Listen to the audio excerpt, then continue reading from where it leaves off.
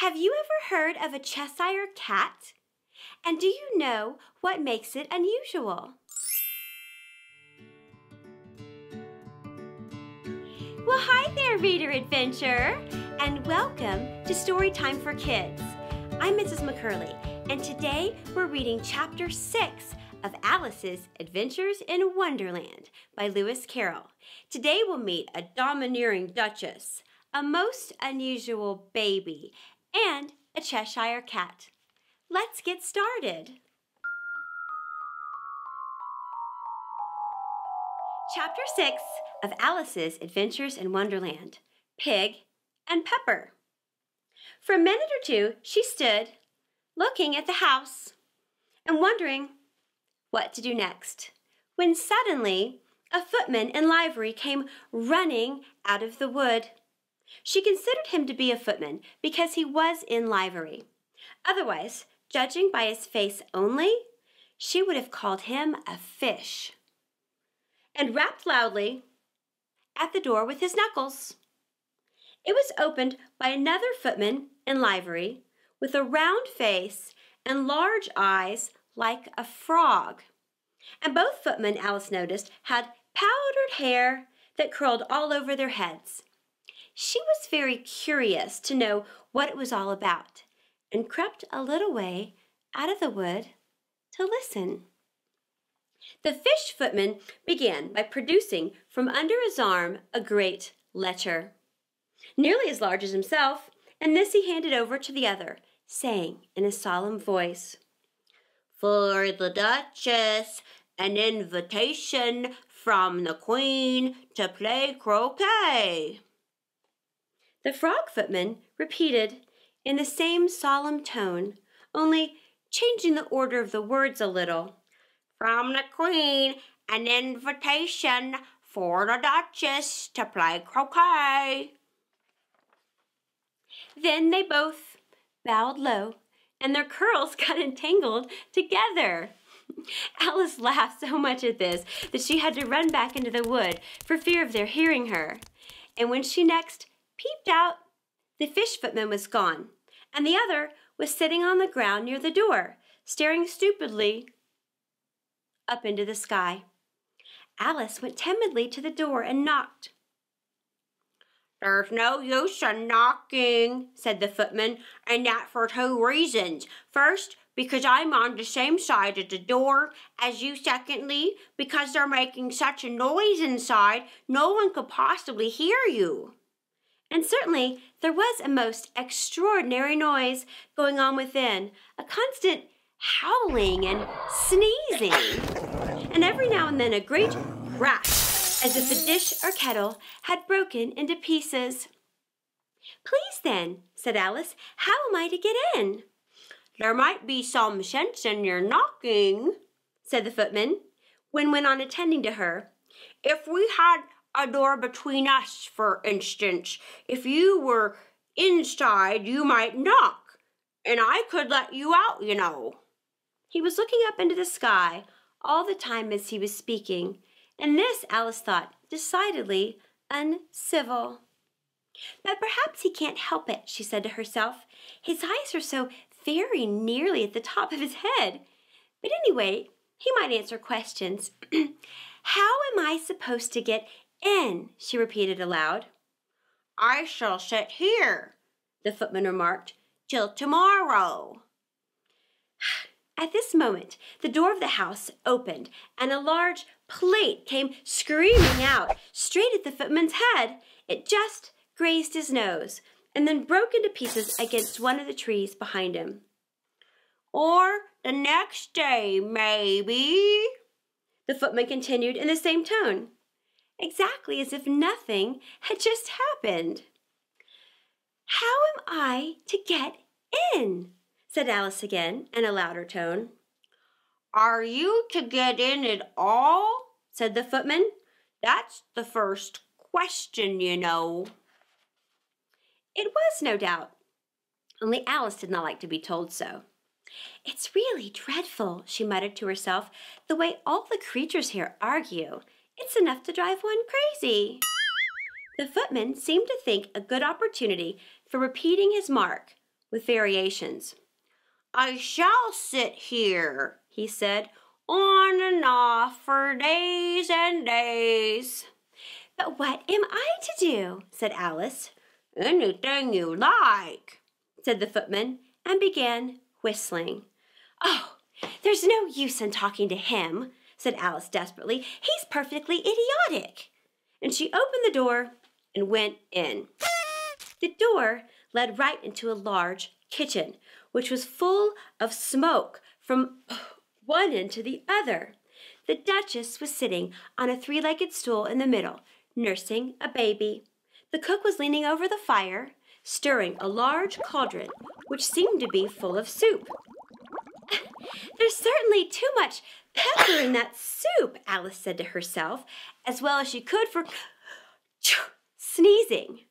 There was certainly too much of it in the air. Even the Duchess sneezed occasionally. And as for the baby, well, it was sneezing and howling alternatively without a moment's pause. The only things in the kitchen that did not sneeze were the cook and a large cat, which was sitting on the hearth, grinning from ear to ear. "Please, would you tell me," said Alice, a little timidly, for she was not quite sure whether it was good manners for her to speak first, "why your cat grins like that?" "It's a Cheshire Cat," said the Duchess, "and that's why." "Peg!" She said the last word with such sudden violence that Alice quite jumped. But she saw in another moment that it was addressed to the baby and not to her. So she took courage and went on again. "I didn't know that Cheshire Cats always grinned. In fact, I didn't know that cats could grin." "They all can," said the Duchess, "and most of them do." "I don't know any of them that do," Alice said very politely, feeling quite pleased to have got into a conversation. "You don't know much, do you?" said the Duchess, "and that's a fact." Alice did not at all like the tone of this remark, and thought it would be well to introduce some other topic of conversation. While she was trying to fix on one, the cook took the cauldron of soup off the fire and at once set to work throwing everything within her reach at the Duchess and the baby. The fire irons came first, then followed a shower of saucepans and plates and dishes. The Duchess took no notice of them when they hit her, and the baby was howling so much already that it was quite impossible to say whether the blows hurt it or not. "Oh, please, mind what you're doing," cried Alice, jumping up and down in agony of terror. "Oh, there goes his precious nose," as an unusually large saucepan flew close by the baby and very nearly carried it off. "If everybody minded their own business," the Duchess said in a hoarse growl, "the world would go round a great deal faster than it does." "Which would not be an advantage," said Alice, who felt very glad to get an opportunity to show off a little of her knowledge. "Just think of what work it would make with day and night. You see, the earth takes 24 hours today round on an axis." "Talking of axes," said the Duchess, "chop off her head." Alice glanced rather anxiously at the cook to see if she meant to take the hint, but the cook was busily stirring the soup and seemed not to be listening, so she went on again. 24 hours, I think, or is it 12? "Oh, don't bother me," said the Duchess. "I never could abide figures." And with that she began nursing her child again, singing a sort of lullaby to it as she did so, and giving it a violent shake at the end of every line. "Speak roughly to your little boy and beat him when he sneezes. He only does it to annoy because he knows it teases. Wow, wow, wow." While the Duchess sang the second verse of the song, she kept tossing the baby violently up and down, and the poor little thing howled so that Alice could hardly hear the words. "I speak severely to my boy. I beat him when he sneezes, for he can thoroughly enjoy the pepper when he pleases. Wow, wow, wow. Here, you may nurse him a bit if you like," the Duchess said to Alice, flinging the baby at her as she spoke. "I must go and get ready to play croquet with the Queen." And she hurried out of the room. The cook threw a frying pan after her as she went out, but just missed her. Alice caught the baby with some difficulty, as it was a queer-shaped little creature, and it held out its arms and legs in all directions, just like a starfish, thought Alice. The poor little thing was snorting like a steam engine, and when she caught it, it kept doubling itself up and straightening itself out again, so that altogether, for the first minute or two, it was as much as she could do to even hold it. As soon as she had made out the proper way of nursing it, which was to twist it up in a kind of knot and then keep tight hold of its right ear and left foot so as to prevent its undoing itself, she carried it out into the open. "If I don't take this child away with me," thought Alice, "they're sure to kill it in a day or two. Wouldn't it be murder to leave it behind?" She said these last words aloud, and the little thing grunted in reply. It had left off sneezing by this time. "Don't grunt," said Alice. "That's not at all a proper way of expressing yourself." The baby grunted again, and Alice looked very anxiously into its face to see what was the matter with it. There could be no doubt that it had a very upturned nose, much more like a snout than a real nose. Also, its eyes were getting extremely small for a baby. Altogether, Alice did not like the look of the thing. But perhaps it was only sobbing, she thought, and looked into its eyes again to see if there were any tears. No, there were no tears. "If you're going to turn into a pig, my dear," said Alice seriously, "I'll have nothing more to do with you. Mind now." The poor little thing sobbed again, or grunted. It was impossible to say which, and they went on for some while in silence. Alice was just beginning to think to herself, "Now, what am I going to do with this creature when I get home?"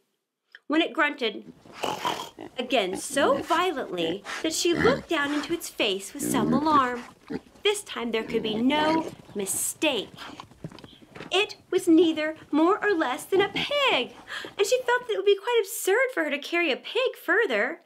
So she set the little creature down and felt quite relieved to see it trot away quietly into the wood. "If it had grown up," she said to herself, "it would have made a dreadfully ugly child. But it makes a rather handsome pig, I think." And she began thinking over other children that she knew, and wondering if some of them might do very well to become pigs, and was just saying to herself, if one only knew the right way to change them, when she was a little startled by seeing the Cheshire Cat sitting on a bough of a tree a few yards off. The cat only grinned when it saw Alice. It looked good-natured, she thought. Still, it had very large claws and a great many teeth, so she felt that it ought to be treated with respect. "Cheshire Puss," she began rather timidly, as she did not at all know whether it would like the name. However, it only grinned a little wider. "Come, it's pleased so far," thought Alice, and she went on. Would you tell me, please, which way I ought to go from here?" "Well, that depends a good deal on where you want to get to," said the cat. "I don't much care where," said Alice. "Then it doesn't matter which way you go," said the cat. "So long as I get somewhere," said Alice, adding an explanation. "Oh, you're sure to do that," said the cat, "if you only walk long enough." Alice felt that this could not be denied, so she tried another question. "What sort of people live around here?" "In that direction," the cat said, waving its right paw around, "lives a hatter, and in that direction," waving another paw, "lives a March hare. Visit either you like. They're both mad." "But I don't want to go among mad people," Alice remarked. "Oh, you can't help that," said the cat. "We're all mad here. I'm mad. You're mad." "How do you know that I'm mad?" said Alice. "You must be," said the cat, "or you wouldn't have come here." Alice didn't think that proved anything at all. However, she went on. "And how do you know that you're mad?" "To begin with," said the cat, "a dog's not mad. You grant that?" "I suppose so," said Alice. "Well then," the cat went on, "you see, a dog growls when it's angry and wags its tail when it's happy. Now I growl when I'm pleased and wag my tail when I'm angry. Therefore, I'm mad." "I call it purring, not growling," said Alice. "Call it what you like," said the cat. "Do you play croquet with the Queen today?" "I should like it very much," said Alice, "but I haven't been invited yet." "You'll see me there," said the cat, and vanished. Alice was not much surprised at this. She was getting so used to queer things happening. While she was looking at the place where it had been, it suddenly appeared again. "By the by, what became of that baby?" said the cat. "I'd nearly forgotten to ask." "It turned into a pig," said Alice quietly, just as if it had come back in the most natural way. "Ah, I thought it would," said the cat, and vanished again. Alice waited a little, half expecting to see it again, but it did not appear, and after a minute or two, she walked on in the direction of where the March Hare was to live. "I've seen hatters before," she said to herself. "The March Hare will be the most interesting, and perhaps as this is May, it won't be raving mad, at least not so mad as it was in March." As she said this, she looked up, and there was the cat again, sitting on the branch of a tree. "Did you say pig or fig?" asked the cat. "I said pig," said Alice, "and I wish you wouldn't keep appearing and vanishing so suddenly. You make one quite giddy." "All right," said the cat, and this time it vanished quite slowly, beginning with the end of its tail and ending with the grin, which remained some time after the rest of it was gone. "Well, I've often seen a cat without a grin," thought Alice, "but a grin without a cat? It is the most curious thing I ever saw in my life."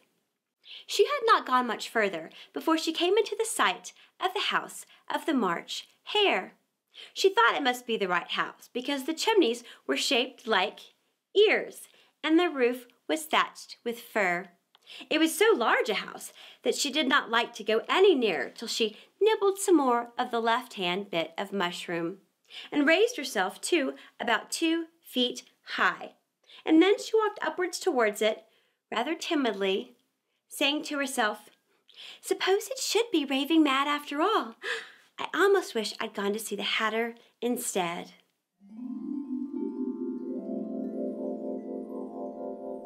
Wow! What did you think of Chapter 6? Who was your favorite character? Be sure to join us next week when we continue with Alice's Adventures in Wonderland. Thanks so much for being a reader adventure, and until our next video, happy story time.